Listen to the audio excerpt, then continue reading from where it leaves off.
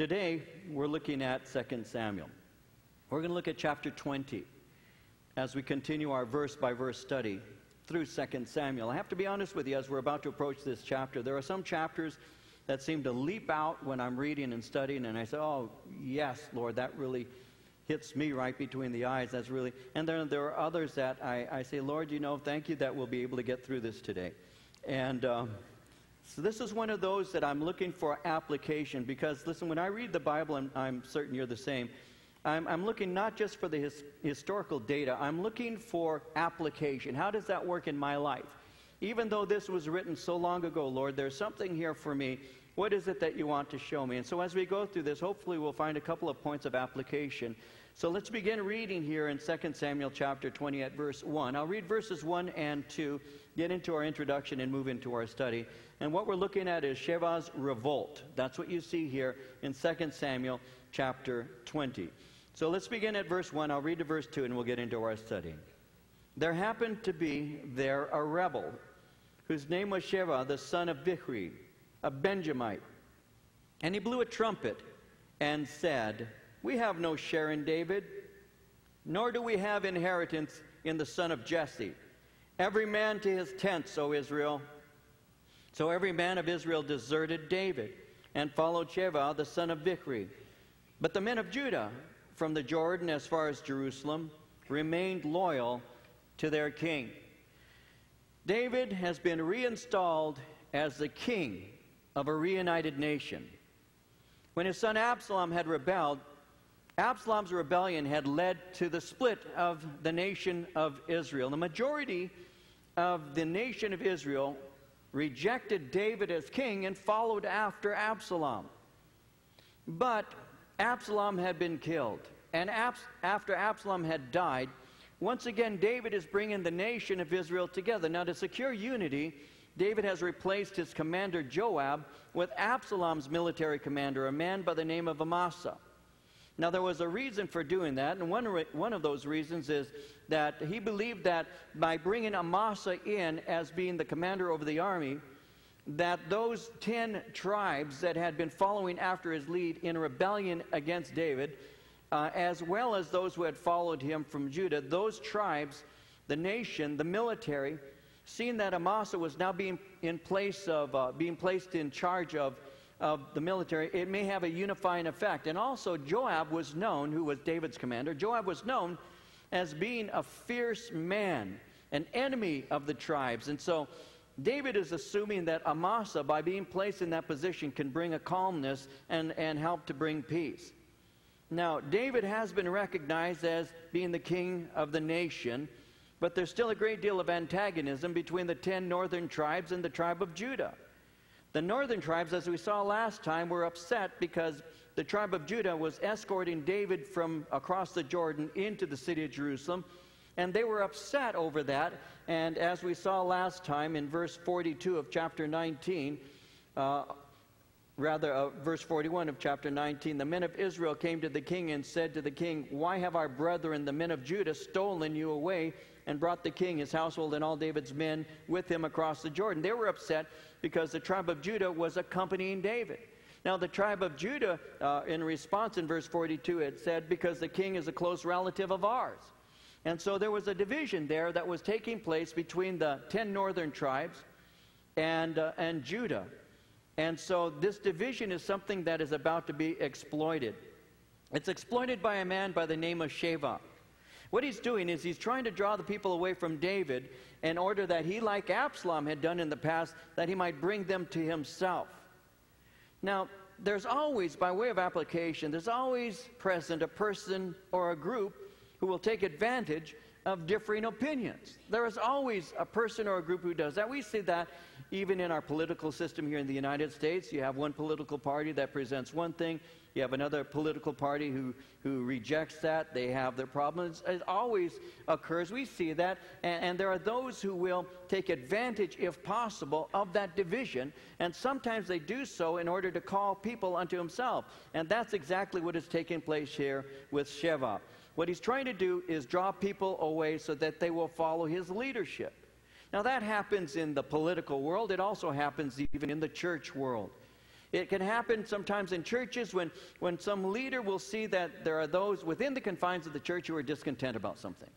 And so what they'll do is they begin to rally those people around them. As a result of that, they end up with a church split or a division. And it's all because that person saw the discontent of a certain group and said, look, just follow me. We'll start our own Bible study. We'll start our own church, and you can pull away from that and you come with me. And that happens all the time, even in the church world. And that's what you're seeing here in the kingdom.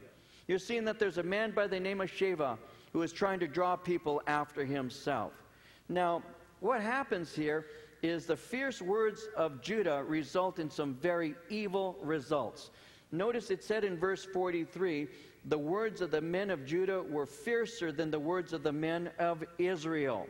And so these words were tough. They were more firm. The nation's in terrible division. Peaceful words would have brought better results. David had used calming words when he spoke to them and tried to reunite them. David spoke peaceably to them when he was trying to get them back together. Because according to Proverbs 15 verse 1, a soft answer turns away wrath, but harsh words will stir up anger. And it's always wise to use a softer approach, a gentler way to try and bring reconciliation. It's not wise to provoke people, to get in people's face and all of that. It's always better just to listen to what's being said and to present a calm answer. I've had that happen numerous times in ministry, numerous times when people are upset about one thing or another, and I have gently responded to that, and I've discovered that a gentle answer will turn away people's wrath. I remember many, many years ago when our church was very young, I was teaching on marriage and the family. And I had mentioned the kind of things that I still mention today. I had mentioned to the men, we need to be leaders in our home. We need to serve God and be great examples. Just basic things you find in Scripture. I wasn't inventing these things. And after the Bible study in between services, I was outside and I was sitting down when one of the guys, one of the men of our fellowship came and he was a good-sized guy, and he stood over me. He was towering over me, which pretty much everybody does, even the women in the church.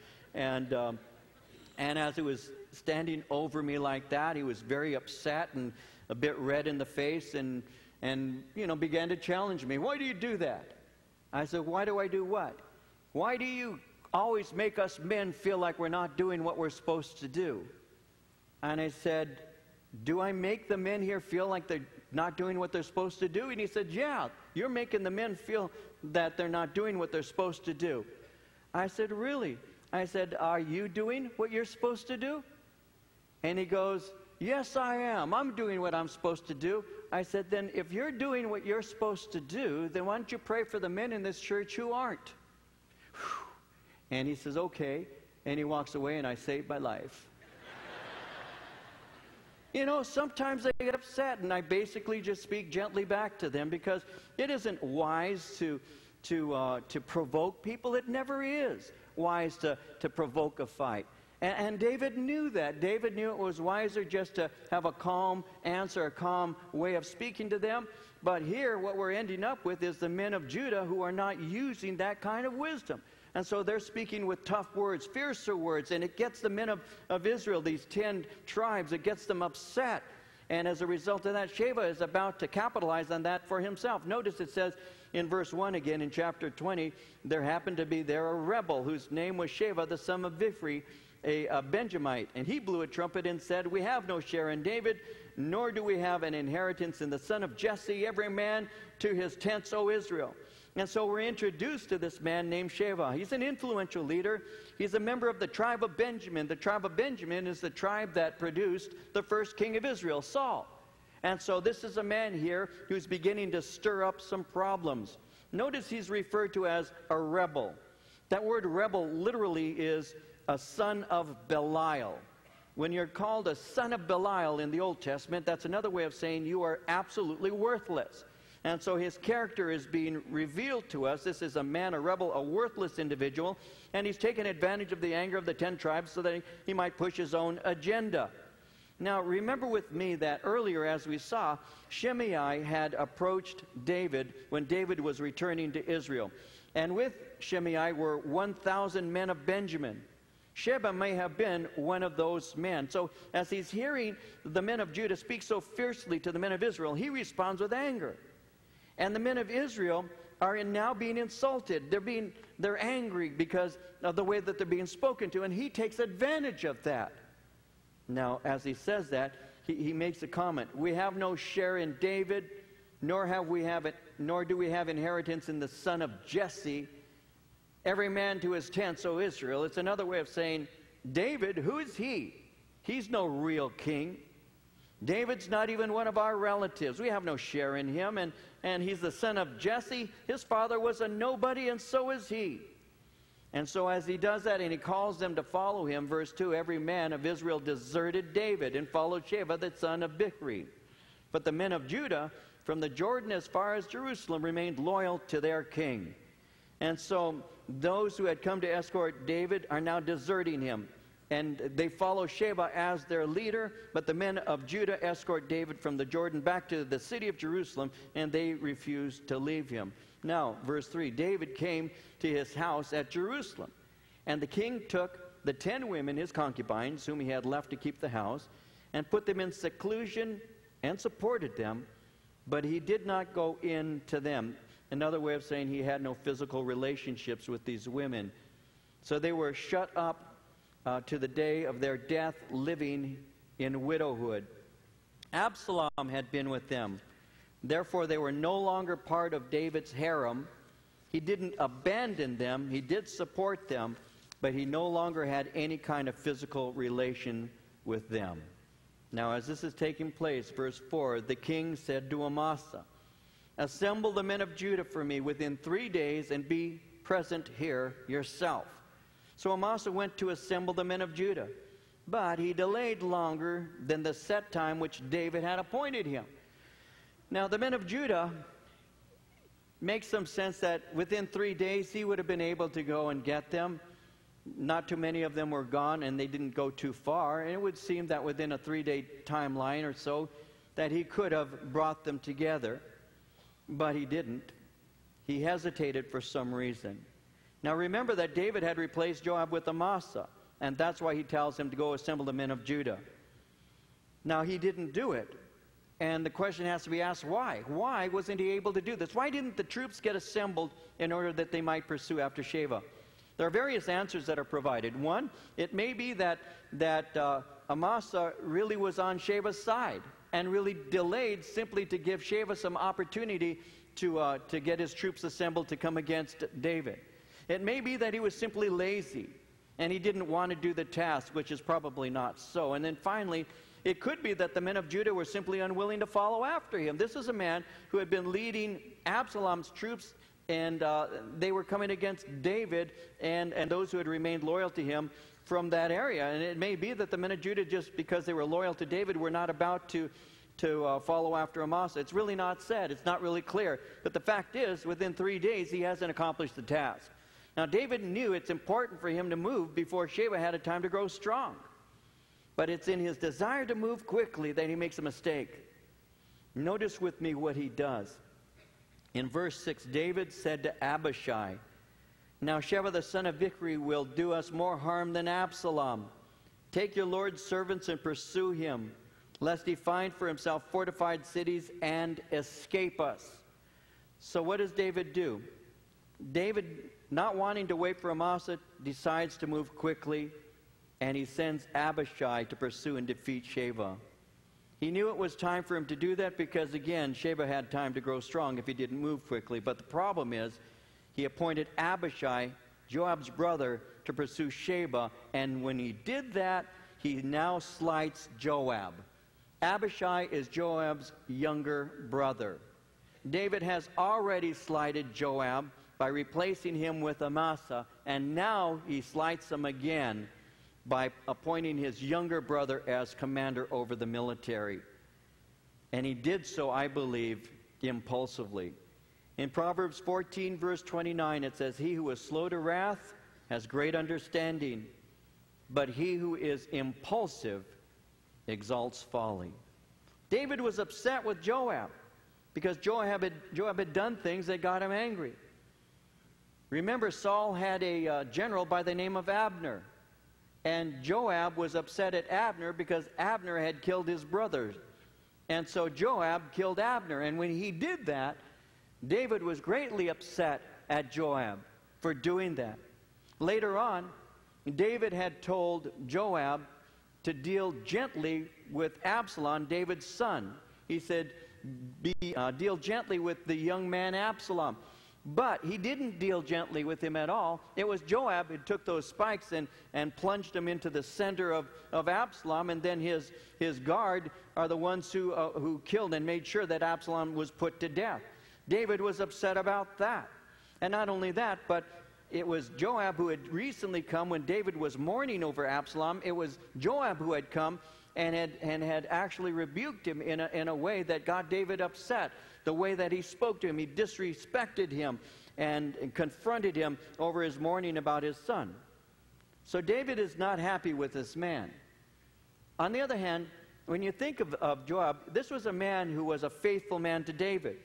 This is a man who in the past had supported him.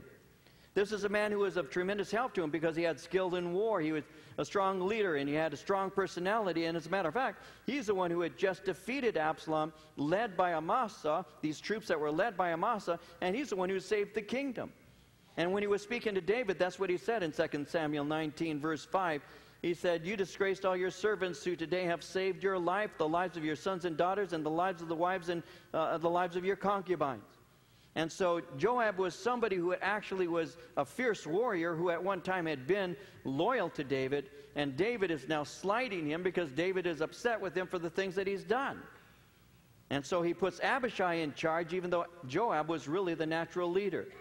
Well, in verse 7 it says, Joab's men with the Kerethites and Pelethites and all the mighty men went out after him. And they went out of Jerusalem to pursue Sheba, the son of Bichri. Notice how it says, Joab's men. And so what that does is it gives us an insight that these are the ones who are loyal to him, his armor bearers and others. And they more than likely would not have followed anyone but Joab. You have the Kerethites and Pelethites who were David's personal bodyguard. These mighty men referred here to are experienced soldiers. And so off they go, and they're going to pursue Sheba. Well, verse 8, when they were all at the large stone which is in Gibeon, about 5 miles northwest of Jerusalem, Amasa came before them. Now, Joab was dressed in battle armor. On it was a belt with a sword fastened in its sheath at his hips. And as he was going forward, it fell out. Joab said to Amasa, "Are you in health, my brother?" And Joab took Amasa by the beard with his right hand to kiss him. But Amasa did not notice the sword that was in Joab's hand. And he struck him with it in the stomach, and his entrails poured out on the ground. And he did not strike him again, and thus he died. Then Joab and Abishai's brother pursued Sheba, the son of Bichri. Meanwhile, one of Joab's men stood near Amasa and said, "Whoever favors Joab and whoever is for David, follow Joab." But Amasa wallowed in his blood in the middle of the highway. And when the man saw that all the people stood still, he moved Amasa from the highway to the field and threw a garment over him. When he saw that everyone who came upon him halted. When he was removed from the highway, all the people went on after Joab to pursue Sheba, the son of Bichri. And so here comes Joab, dressed in his armor, and as he comes walking up, his sword drops off of his belt. Now that word sword there speaks of that which could also be translated a short sword or a dagger. During the time of David, the soldiers normally would use their right hand when they would hold a weapon. And so that's why it's interesting to note that in verse 9, when Joab is speaking to Amasa and asks if he's in health, that's why it's interesting. It says that he took him by the right hand, the beard by the right hand. Now, in doing that, what he's doing is distracting Amasa because this hand here demonstrates it has no weapon. Now, we Americans understand that in a different way because have you ever noticed that we don't shake hands when men or women, when we meet, we don't shake hands with our left hand, do we? We use our right hand. That goes all the way back to the time when people would carry a weapon in the right hand. And the reason you shake hands with an open hand is to reveal that there's no weapon in your hand. So at that time, when he took his hand and touched his beard, it was a way of distracting him because he had the sword in his left hand. And it was with his left hand that he plunged it into the man's belly and eviscerated him. He disemboweled him. And when he hit him and sliced him open and his intestines spill out, Amasa falls on the ground and begins to wallow in his own blood. And as he's wallowing in his own blood, Joab says, let's go, and leaves him there. Now, as he does that, one of Joab's followers is standing there, and notice what he says in verse 11. One of Joab's men stood near Amasa and said, whoever favors Joab and whoever is for David, follow Joab. Now, notice he didn't say anything about Joab's brother there. He didn't say whoever is in favor of Abishai. He said whoever is in favor of Joab. And notice he says, and or follower of David. And in essence, what he's saying here is to follow Joab is equivalent to being loyal to David. And so what he's doing here is he's usurping the authority of his own brother in order that he might go out and do the work that he wants to do, showing us something again of this man and the way that he is. Now, as the people are passing by, they see this one who is just writhing on the ground, dying a slow death. And so the soldiers naturally are stopping, saying, how shocking this is. And so this man sees that, and he drags him off the side of the road, puts something over him in a field, leaves him there. And then it says in verse 13, when he was removed from the highway, all the people went on after Joab to pursue Sheba, the son of Bichri. And so he leaves him there to die in a field on the side of the road, unburied and dying in such a way. Well, in verse 14, he went through all the tribes of Israel to Abel and Beth-Maachah and all the Berites. So they were gathered together and also went after Sheba. And then they came and besieged him in Abel of Beth-Maachah. And they cast up a siege mound against the city, and it stood by the rampart. And all the people who were with Joab battered the wall to throw it down. Then a wise woman cried out from the city, Here, here, please say to Joab, come nearby that I may speak with you. When he had come near to her, the woman said, Are you Joab? He answered, I am. Then she said to him, Hear the words of your maidservant. And he answered, I'm listening. So she spoke, saying, They used to talk in former times, saying, They shall surely seek guidance at Abel. And so they would end disputes. I am among the peaceable and faithful in Israel. You seek to destroy a city and a mother in Israel. Why would you swallow up the inheritance of the Lord? And Joab answered and said, Far be it from me that I should swallow up or destroy. And so here they come, and this is going to be a point of application. This is something I think that can be of help to us as believers. I want to show you something. They come to the city. And as they come to the city, they're pursuing Sheba. Sheba has gone to the city that is located in the north. If you were looking at a map of Israel, you see the Sea of Galilee. About 25 miles to the north of that, off a little bit to the west, is where the location is of this particular city. And it's an old city that is there. And Sheba has gone into the city to seek refuge. Now, as the army has arrived, they begin to besiege that city. They're laying siege to it. And as they're doing so, because they're about to destroy the city to get to Sheba, there's a woman there that is referred to as being a wise woman. Now, the reason she's referred to in verse 16 as a wise woman is because she may have been a judge in the city and therefore was an honored woman, and she begins to speak to him. She asks him why he would desire to destroy an important city in the nation. You see, when she says in verse 19, you seek to destroy a city and a mother in Israel, when you first read that, you might be thinking that she's referring not only to herself, but also to all the women who are there in this particular city. And she could be saying, why are you going to besiege this city and slaughter all of us? We're innocent. But that's not what she's saying. When she speaks in that way, you seek to destroy a city and a mother in Israel, she's saying this city is a very important city. That's why she spoke concerning the fact in verse 18 that they used to talk in former times, saying, they shall surely seek guidance at Abel. This is an important city. But I want to develop this with you for just a moment when she says in verse 19, why would you swallow up the inheritance of the Lord? What is she doing? What she is doing at this time is she's actually alluding to Scripture. The way she is going to save the city is she is alluding to scriptural principles. How do you end a conflict? How do you deal with a problem? I want to speak with you for a moment about that. How do you deal with a problem when you've got a problem? How do you deal with it scripturally? Well, first let me say this to you. When she's saying you're going to destroy this major city and you're doing it wrongly, she's actually referring to Deuteronomy chapter 20. Because in Deuteronomy chapter 20, verses 10 through 13, the law of God says, when you go near a city to fight against it, then proclaim an offer of peace to it. And it shall be that if they accept your offer of peace and open to you, then all the people who are found in it shall be placed under tribute to you and serve you.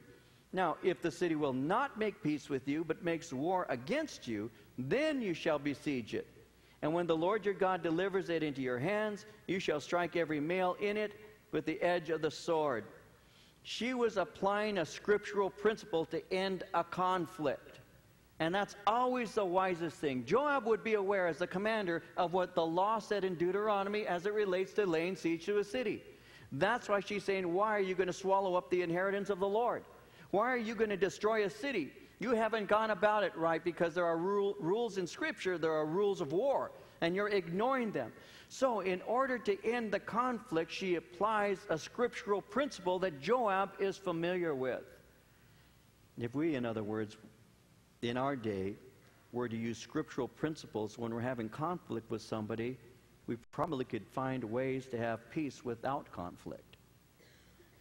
We have to learn to use the scriptures when it comes to dealing with things that we don't like. I mean, let's face it, you can have conflict with people and on the job site, in the neighborhood. You can have conflict with people in your own home. You can have conflicts if you're a husband or a wife with one another. Of course, conflicts do occur, and we have to find a way to deal with those conflicts. How do you deal with them? How do you deal with it when somebody is doing something that is wrong and it's creating such a stress that it's threatening to destroy a relationship? How do you deal with that? Well, you use the scripture. You learn the principles of the Word of God and you apply them. That's how. Valentine's Day. I'm not one of these men who's really like, oh, wow, it's Valentine's Day. You know, buy candy and flowers. I just have never been that way. Never have been that way. When Marie and I were first married, even when we were first dating, I didn't buy her cards or anything. I said, man, are you kidding? Because I said, this is just something that's been contrived to rip us off. To have to go out and buy cards and candy. Listen, if you don't know I love you, what's this candy and this card and these flowers going to do anyway? Now, I thought that made sense. Apparently it didn't. I can still remember a Valentine's Day that occurred early in our marriage, very early in our marriage. I really did believe that, you know, there's no point in this. I just think this is something made up by Hallmark and others to rip us off. So I came home, and when I came home, it was Valentine's Day, and I walked in the kitchen, had a tough day at work and all. I came into the kitchen, and Marie was making dinner, and, you know, she said something kind of like, it's Valentine's Day, honey. And I said, yeah. In other words, anything for me? No. And where's my dinner? You didn't give me anything? Why? I mean, it just like, why? Why would I do that? Well, she wasn't happy. I can't imagine why. I mean, what's wrong with her? No, she wasn't happy. So I got angry. I climbed in the car. I drove to the mall. I went into one of the stores. I bought some perfume. Brought it back, walked into the kitchen. She was not happy. I took the perfume, slammed it on the counter. Happy Valentine's Day. You ladies love me, don't you? Happy Valentine's Day. She looks at me like, what? I said, you want it, you got it, okay? Off my back. I thought that was being a man. It was. A dumb man. She took that perfume back and got a refund and brought it back. It's your gift. Thanks. I appreciate that. I had a lot of learning to do, ladies. A lot. I mean, I really believed I was being a man of integrity. I was telling you the truth. And the bottom line is that I was not taking into consideration what was valuable to her. I just wasn't. I just didn't think that way. I really did think it was some kind of con. I really did think that. Look, if you don't know I love you every day, what does it matter? If I go out and buy you a card and I go out and buy you flowers, if I go out and buy you candy and it's just because it's Valentine's Day, it's just some artificial day, what does it matter? It doesn't matter if I do that on Valentine's Day. It doesn't matter if I do that on Mother's Day. It doesn't matter. I used to tell Marie, you know, it's Mother's Day, she'd say. I'd say, yeah, you're not my mother. Yeah, I have a lot of learning. You guys don't like me much now. I don't really care. No, that's what used to get me in trouble with my wife. Hey, you know what? You know, and God had to break me because I really believed it. It wasn't being mean. I wasn't trying to be mean. I was just trying to be real. I was just trying to be me. And I don't buy into that. And you don't have to buy me anything. The same thing, we'd go out shopping. We'd go in. That's purgatory for any man. To take me into a mall and take me into, sit in a woman's shop, and they have those little timeout benches for all the husbands. You see them, and we all sit there. Why? Why do I have to do this? And then Marie would try something on and walk out. How do I look? I'm telling you, when we were first married, I'd look at her, I'd say, what does it matter? You're wearing it. I'm not wearing that. You like the dress? Buy it. Let's get out of here. I mean, that was the husband I was. You like that? Buy it. Because I tell her, look, I don't go and bring you to, and I put on a pair of Levi's. How do they look? I just put them on. I get out. Let's go, you know. I mean, and that's the way most men, many men are. Those who like to go shopping, I'll do a special service for you. But the rest of us, we just don't. Men don't like it. That's not what we do. It's really painful. It hurts. And I had to learn. I had to learn. The reason she was asking me how she looks is because her beauty was reserved for me, and she wanted me to say, you look beautiful, because it meant something to her. I didn't see that. When she got her hair done, how do you like it? I'd say, do you? Because I don't come back from the barber shop saying, how does it look? And you put a hat on. Who cares? I had so many lessons to learn about what's valuable, how to communicate, why you have to be softer with your approach to things. See, Proverbs 15:1 I quoted earlier is a heart verse that I've learned 30-some years ago. A soft answer, because I didn't know how to speak the truth in love. I didn't know how to do that. And now I've learned some things over the years. I've learned that to give her a card means that she's knowing I took time out of my day to think of her, to give her something that matters to her. And therefore, I do those things now. I'll buy her the flowers, or I'll do those things, not because I'm, thinking, oh, she's going to be mad. No, I'm not. I've never been afraid that she'd be mad at me. That's never been a problem I've ever had. What I've been concerned about is that she knows I love her. And I had to learn the language of love, and I discovered that by reading my Bible and applying the things that I learned. Greater love has no man than this, that a man lay down his life for his friends. Husbands, love your wives.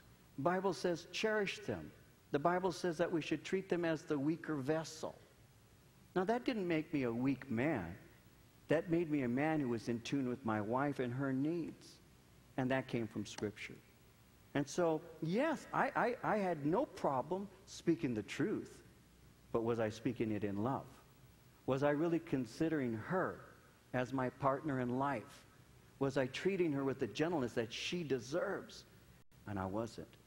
And so I really do believe very strongly that this one little scripture here, when she asks that question, why do you swallow up the inheritance of the Lord? There's a scriptural principle that she's using to bring peace to end a conflict. And in applying that Deuteronomy 20 passage to Joab's consciousness, he as a commander over the army knows you are not to lay siege to a city without first giving them terms of peace. And what he was about to do was destroy a city, and he was violating God's word, and the conflict that ensued would result in the death of many. And this woman wisely, that's why she's referred to as a wise woman, wisely applied a scriptural principle to this commander and was able to save a city. Sometimes people think, how's my life going to be changed? How is your life going to be changed? By taking heed to the Word of God. By actually saying, there are things here, there are principles here that can help me to live at peace if I just begin to apply them. Not every conflict is necessary for me to win. I had a long time ago to learn that there are some things that are just not worth having an argument over. Save your energy.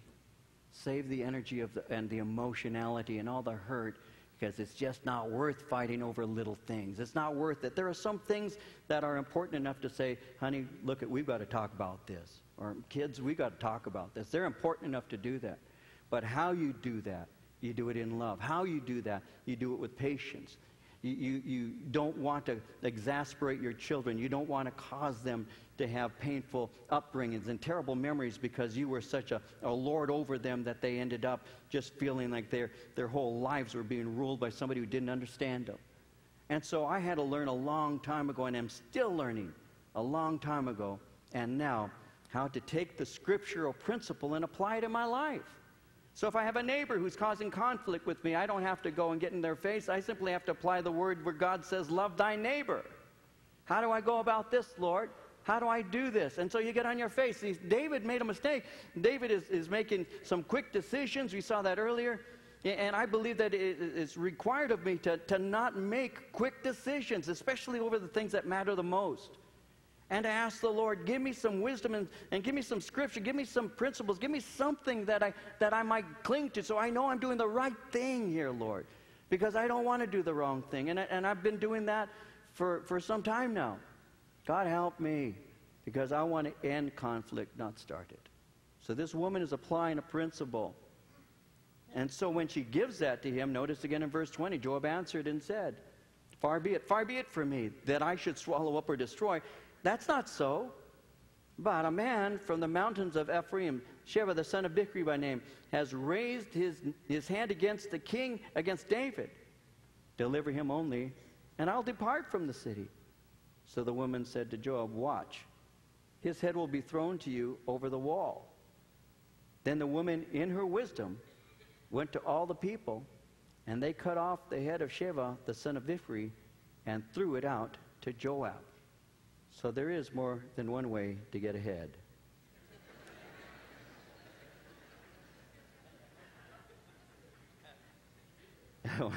I said that first service. I've repeated that all three. I think it's funny. I'm sorry. Then he blew a trumpet, and they withdrew from the city, every man to his tent. So Joab returned to the king at Jerusalem. And so what she did is she said, it is better to give up the life of one man so that the city might be saved. That's an interesting principle, because later on in the Gospel of John, on an occasion, the priests were arguing concerning Jesus, and they were saying, if we leave him alone, everybody's going to follow after him. And the high priest, who was speaking that day, without even realizing that he was speaking under the unction of the Spirit, said it's more profitable that one man should lose his life than the entire nation. That's a principle you actually find here. It was better that one man should be to suffer the loss of his life to save the entire city. And the city was saved through the loss of one man's life. But in a spiritual way, you and I were saved because one man gave up his life when Jesus laid his down for us. And that's a principle that you see here in the Old Testament. So that's what they did. They satisfied the anger of the military, and as a result, well, they blew a trumpet, withdrew from the city, every man to his tent, meaning Sheba's rebels just dispersed and went home. And Joab returned to the king at Jerusalem. I wonder how David felt when Joab came back. I'm certain that David was very upset. Joab had usurped the authority of his brother Abishai. Joab had killed Amasa. Joab had laid siege to a city. But David couldn't do anything at that time because the army was once again following after Joab. It would simply have been an unwise thing for David to deal with him. And finally, you see in verse 23 through 26, David's cabinet. Joab was over all the army of Israel. Benaiah, the son of Jehoiada, was over the Kerethites and the Pelethites, which is David's personal bodyguard. Adoram was in charge of revenue, meaning that he was the one who supervised those who were put into forced labor.